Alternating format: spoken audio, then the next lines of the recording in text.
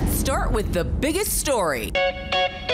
There is the old adage, survive or die. In college football expansion and college sports expansion, right now the adage is expand or die. And that is what the Big 12 tried to do, poaching Arizona, Arizona State, and Utah from the Pac-12, which, by the way, maybe did pretty soon. Drake Toll from Locked On Big 12 joins me now, our new host of Locked On Big 12. And Drake, this is one of those interesting moves for expansion where it actually geographically makes some sense, like some sense here. How do you think the fit is for these three schools?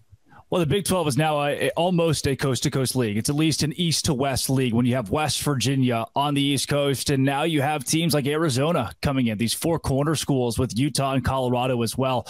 This has been a long time coming. We thought at one point the Pac-12 could scrounge everybody together, and these mighty teams could do what the Big 12 did 2 years ago and keep things afloat, but they just couldn't. The Titanic sunk. And the Big 12 started casting out lifeboats. They didn't give one to everybody, but they gave one to the teams that belong, right? It feels like Utah and BYU, that rivalry is renewed. It feels like Arizona and Arizona State have that, especially with BYU being here, that place in the Big 12. And then there is the conversation of Colorado, which was already here, and we have quickly forgiven them for leaving.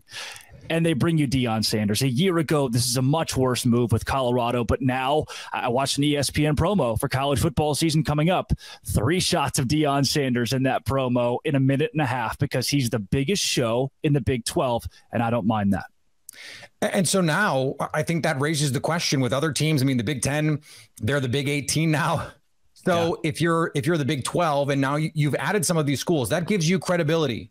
And there are going to be other schools at other conferences going, hey, wait, that seems like a good place for us to be. Do you think this is the end of all of this? And if not, where do you think they look next?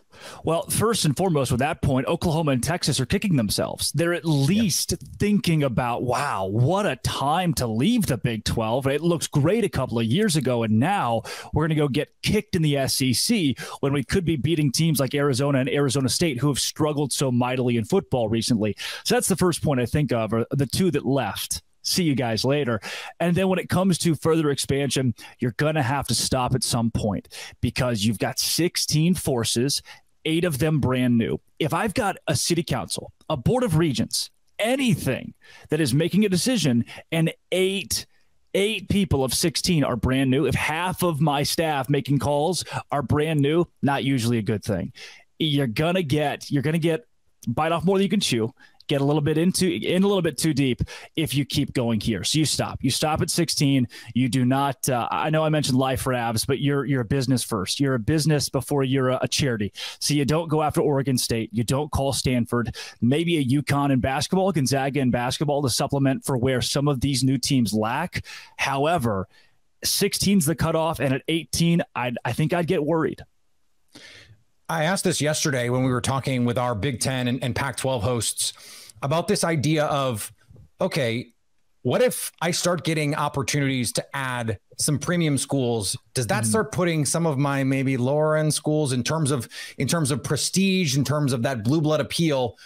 Does that start putting them at risk? Is there a point where you could see, let's say there's just 3 conferences. It's just the SEC, the Big 10 and the Big 12, however they rebrand, because let's be honest, they're going to need to be a rebrand at some point, where you think the Big 12 looks around and goes, I don't know, maybe some of these lower level schools, like if we could add a Florida State, if we could add, let's say the ACC starts to get a little desperate, like we could add a Clemson.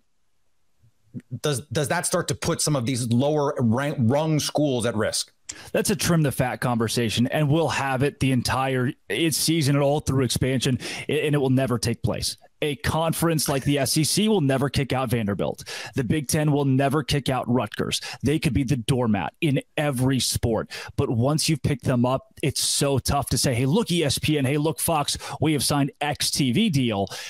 Now we're kicking somebody off. Even if that team's not bringing you a lot of revenue, you've already made the decision to bring them on. There won't be a point where the Big 12 trims any of the fat. And I think, I really do, the Big 12 is the most complete conference in college athletics because there is not any fat to trim. There is not a bottom dweller in this league. We don't have a Rutgers. We don't have a Vanderbilt. And I love that. Stay up to date all year on the Big 12 by subscribing to Locked On Sports today and Locked On Big 12 on your favorite podcast app and on YouTube.